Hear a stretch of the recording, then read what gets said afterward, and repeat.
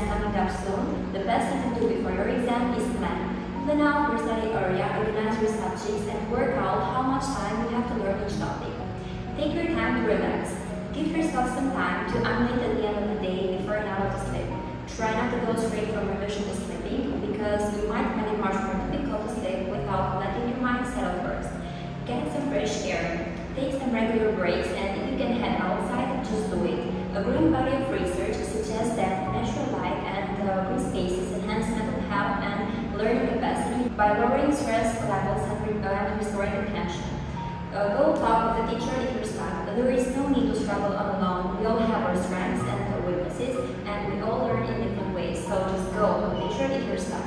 The night before the exam, prepare your clothes and bag the night before so you're worry-free in the morning. Also, it's a good idea to know when and where your exam is. On the day of the exam, go through your notes and don't forget that your first priority is to keep calm, so try some breathing and relaxation exercises if you need to. Afterwards, learn from your exam experience. If time management was a problem, make sure the next time it will not be. After all, you'll ace it.